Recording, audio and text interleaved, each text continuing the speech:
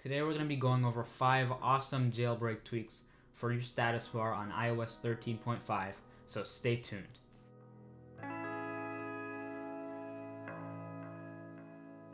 What's up you guys, it's Thomas here. If you're new to my channel, here I cover everything Apple, software updates, jailbreaking, awesome tweaks, and more. So hit that subscribe button and hit the bell button to be notified whenever I publish awesome new tech content. Anyway, today we're going to be going over 5 of my favorite status bar tweaks for iOS 13. And make sure you stay watching till the end because we're going to be going over 2 awesome bonus tweaks. So let's just hop right onto my phone and discuss the tweaks. Okay, so the first tweak is called WeatherGround, and what this does is when you tap the time on your status bar, it shows the current weather conditions and the temperature in your area. So it's just a nice little tweak. And another thing it does is actually, you can set it to show your background as the current weather conditions in your area, but I don't really like this. Alright, the next tweak is called PerfectTime. And what this one does is it adds the date under the time on your phone.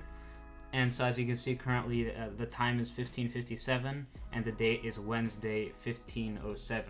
So that's just a nice little add-on, and it does some other stuff too. It can also hide your location indicator, and it also can disable your breadcrumbs. So for example, if I were to click on a link in my messages, as you can see normally you'd see back to YouTube, but here we do not because it hides the breadcrumb. Alright, the next tweak is PerfectBattery, and this is a very simple tweak.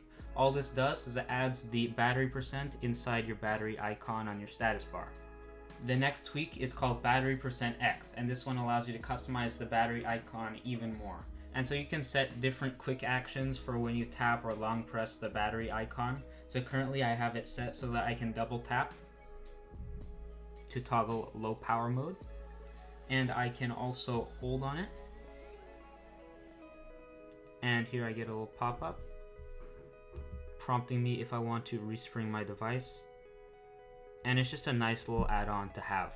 Alright, the next tweak is called NiceBarX. And what NiceBarX does is it allows you to customize your status bar even more. So I can customize my time in the status bar. Let me enable it. And I have all these options. And one thing I can do is I can use, as you can see right here, it says more time styles. I can tap on here. And there's a bunch of presets, and I can just add them on. And as you can see now, I've applied a preset to my time in the status bar. And so it's just kind of a nice little aesthetic. And some other things it does, for example, you can really customize your battery settings in your status bar, but it's very complicated, so I'm not going to go into it.